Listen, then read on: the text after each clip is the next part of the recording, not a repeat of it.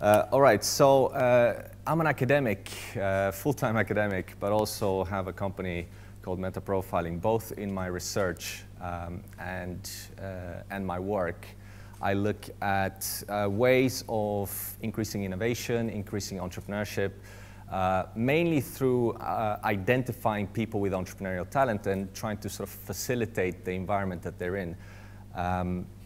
And I think, so what I'll be talking about today is a couple of trends, really. One is that innovation or increases in technological innovation is increasing competition, which in turn increases the need for innovation. And I think in parallel to that, there's an interesting trend, which is basically that even though, or on the one hand, we have an increase for entrepreneurial talent, and on the other, there's quite a lot of waste of entrepreneurial talent. I'll sort of reflect on what we can do about it potentially. But let's start with a basic question. Do we think that the world is becoming more entrepreneurial? What do we think? Yes? No? Yes? Well, I think it depends on how you define it. I mean, you're not going to quite understand what this is, but you can see that it's a trend downwards in terms of the slope. This is basically startup rates from 1955 to 2013 in the OECD. So if we talk about startup rate, then certainly the world isn't becoming more entrepreneurial, it's becoming less entrepreneurial. But if we talk about it from a different point of view, which I like to sort of define it, is the capacity of innovation and the speed of innovation, then the world certainly is becoming more entrepreneurial. And there are a number of different statistics for this. I've just picked a few.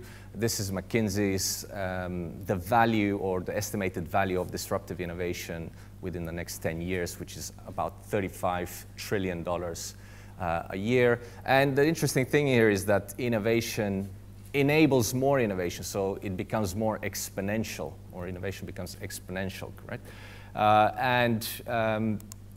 You know, again, there are a number of different ways of looking at it. This is just global innovation output in terms of patents, not the best measure of innovation, but we can see an increase of it. We can see it in R&D, another sort of metric for innovation. R&D increase. The interesting thing here is most companies who have invested in innovation gain from it, reinvest in innovation, and it's a sort of perpetual trend.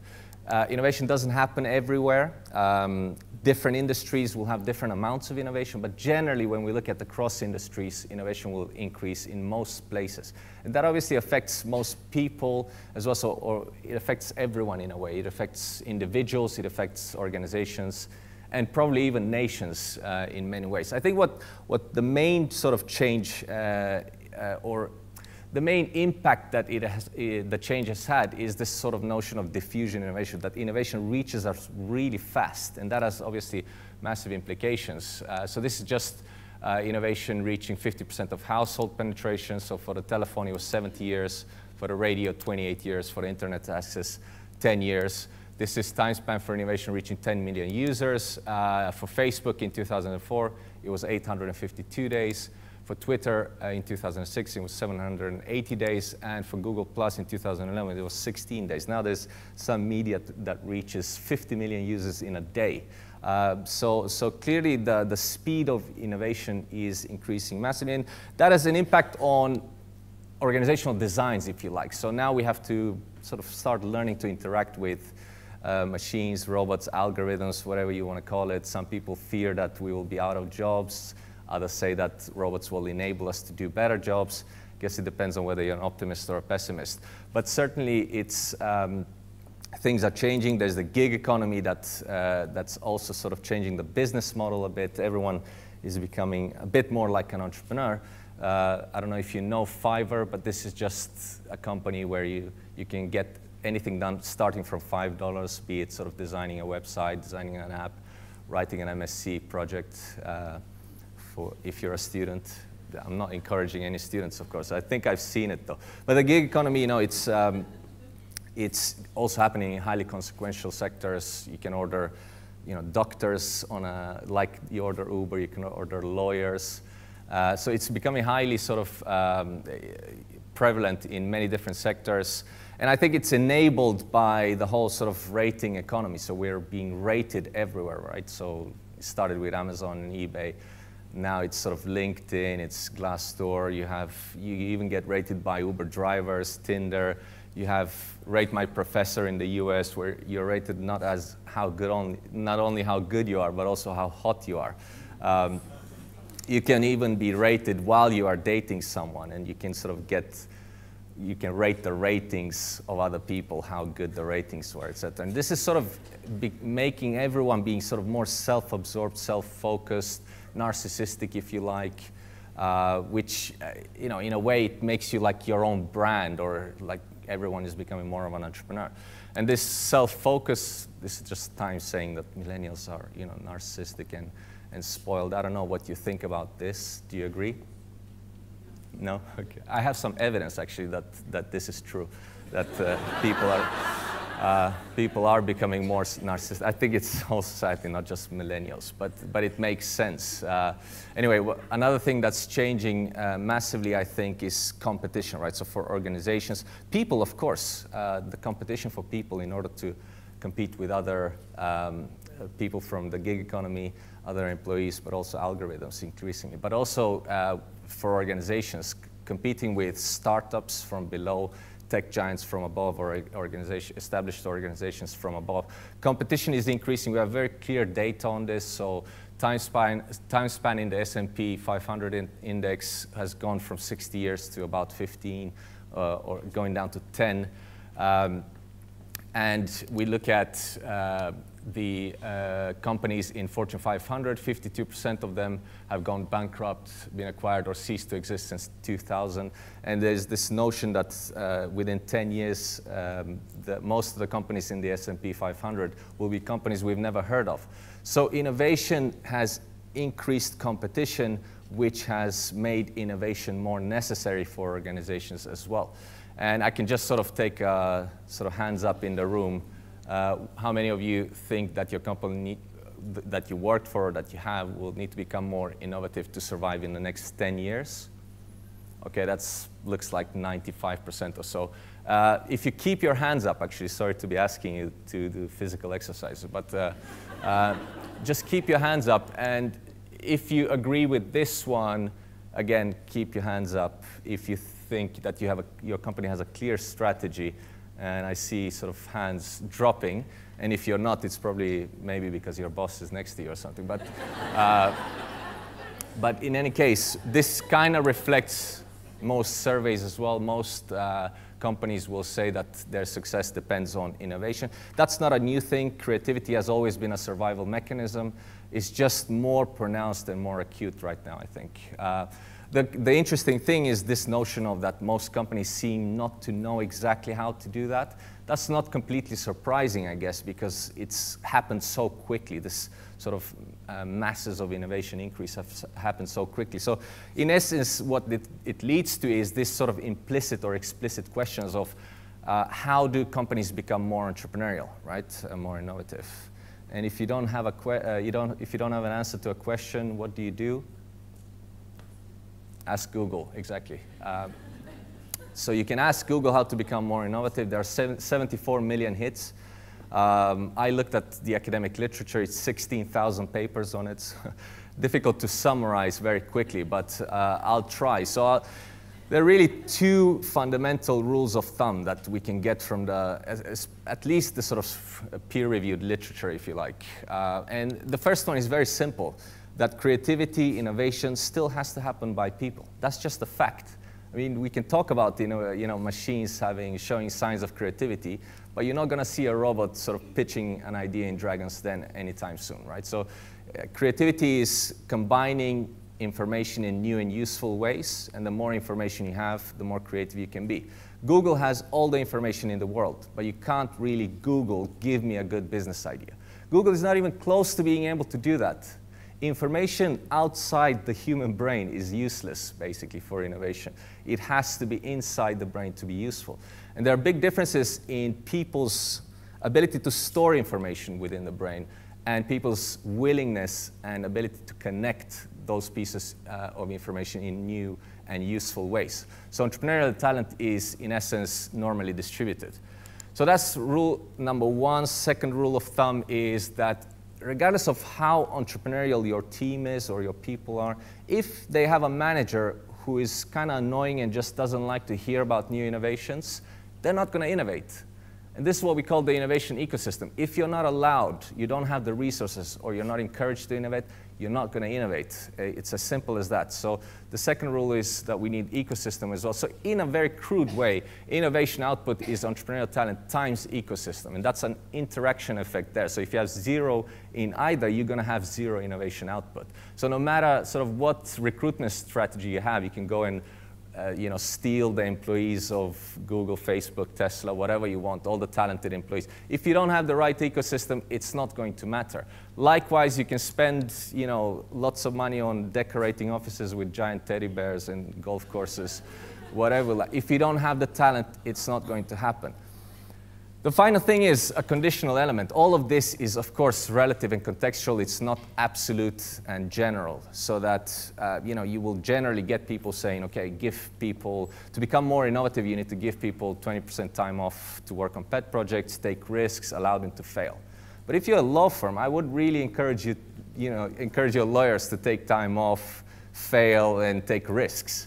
If you're a law firm, what this means is simply that you need to become more entrepreneurial means you need to have slightly more entrepreneurial talent and ecosystem than your competitor law firms. That's what being more entrepreneurial means. So really, becoming more, if you want to be more entrepreneurial as a company, what you need to ask yourself is two questions. How do I compare to my competitors in entrepreneurial talent? And how do I compare to my competitors in entrepreneurial ecosystem? And I'm not sure that many organizations actually have the answer to this.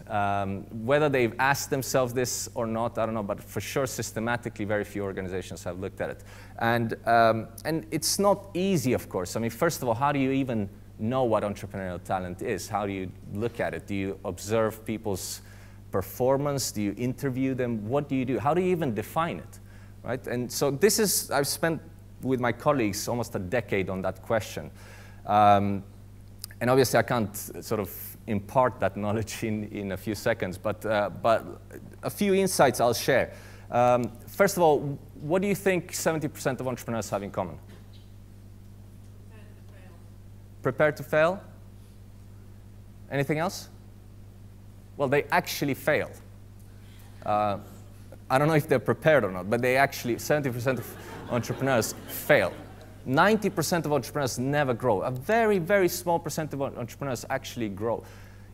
Only 2% of entrepreneurs ever want to innovate, let alone innovate. So in essence, what this means is that if we look at, in essence, it means that most entrepreneurs aren't very entrepreneurial, okay? And if we want to understand entrepreneurial talent, we can't really look at entrepreneurs. We need to look at people who engage in entrepreneurial activity more often and more potently. What is entrepreneurial activity? Crudely defined, or the most established definition really of entrepreneurship is the recognition and exploitation of opportunities to create value and innovation. This is sort of roughly defined, and that's how we kind of define it and measure it. And of course, this is sort of capturing, this is a very broad definition. It's capturing a lot of things. So you need a lot of things to be able to do these things. So to recognize valuable opportunities, you need to have knowledge that other people don't have, or recognize new patterns in the information that other people have. And that means, from a behavioral perspective, actively searching for new innovation or gathering new innovation. To exploit opportunities, you need not only action orientation, but you need to be able to plan things in advance. You need to goal focus. To create value, you need to also have a desire to create value, not just think about, how can I make the next buck? So it's future orientation, it's thinking big. To innovate, you also need to think, originally you need to challenge the status quo, you need to challenge established norms and want to think differently. I mean, again, I can't cover it. If you want to know more about the theoretical background, I encourage you to buy a few copies of our handbook on entrepreneurship.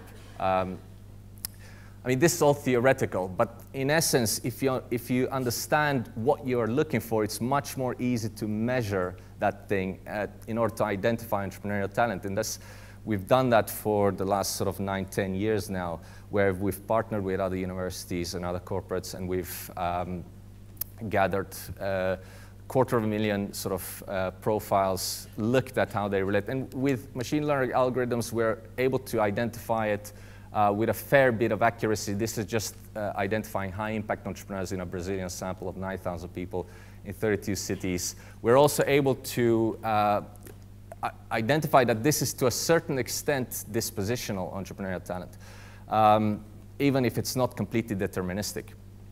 But of course, identifying entrepreneurial talent is only the half of the story. I think the other half is how to keep them. So if you don't actually have an ecosystem, like I said, it's not going to happen. So this is just a recent paper that we did on when and why entrepreneurial employees want to quit their jobs. So we look at entrepreneurial employees, we see that they are actually more engaged naturally or dispositionally, but they're more also likely to think about creating their own business, which means that when they're disengaged, they're far more likely to quit than other employees. And that means it's critical to look at the entrepreneurial ecosystem. There are many sort of frameworks of it. Ours just focus slightly more on the culture aspect of things, the entrepreneurial mindset of the organization, because we believe that leads to the rest of the things. So really to look at your ecosystem as an organization is critical, and that's, as I said, relative to other organizations. So you need to ask yourself questions such as, leaders in my organization, all of this. And in essence, when you look at it, all these questions is relative to other competitors, right? So how do you do relative to other competitors in your organization? And we have some evidence that this goes, innovation and engagement in a way, go hand in hand. So the more innovation and entrepreneurial talent you have, the more innovation you have, but also high engagement. Whereas if you have just one of this, so if you have high entrepreneurial ecosystem, you get engagement, you get but only modest innovation. And if you get entrepreneurial talent right, you get modest innovation, but if you don't have the entrepreneurial ecosystem, you get low engagement and high turnover interactions. Fundamentally, though, I think on average, organizations aren't doing this very well. And I think you don't need just these figures. You can just look at sort of Google My Manager and it becomes clear. But this is obviously quite bad. I mean, because that means also that entrepreneurial employees are disengaged and far more likely to leave and start their own, which leads to a dangerous rise of entrepreneurship. I love this title. I wish I came up with it, but I didn't. In essence, it's dangerous because the likelihood of failure as an entrepreneur is very large, and if you survive, you're likely to be underpaid and overworked anyway. Okay, so in a way, failure to innovate or failure to value innovation within organizations is not just bad for organizations, it's bad for everyone pretty much. This is what I call the waste of entrepreneurial talent. So failure to value innovation within organizations leads to disengagement of entrepreneurial employees. On a national level, it actually leads to more unemployment. In either case, this is more likely to lead to startup activity, which actually is not a good thing, even if you've heard otherwise. Countries with more startups tend to be poorer, and the chances in a startup to innovate is extremely small, and the chances of failure is extremely large, which then leads to sort of either going back to employment or unemployment, which then is a vicious circle, basically. So for everyone's benefit, we need to do better in terms of managing entrepreneurship. For established organizations, I think this means doing better in terms of identifying entrepreneurial talent, but also placing that talent in the right ecosystems as well. Whether that's organization-wide or in silos, it's probably context-specific, but in essence, matching entrepreneurial talent to entrepreneurial ecosystems will be critical, not only for innovation, but actually keeping those entrepreneurial employees from quitting and starting their own, which is bad for everyone in a way. And I think governments need to do more as well, because statistically, when we look at it, a lot of entrepreneurial talent will be underperforming or failing as entrepreneurs. So rather than encouraging more people to become entrepreneurs, governments need to start thinking about ways of maximizing the performance of those who are existing as entrepreneurs. This is a project that we are doing currently, is basically trying to identify underperforming solo entrepreneurs and try to match them strategically into teams so that they can compensate for their own individual deficits and succeed on a collective in a collective way. There are probably many other things that you're going to, I just think that we need to start thinking about it slightly more systematically so that we can utilize the benefits of creativity and innovation better, hopefully for the better of everyone. Thanks. All right.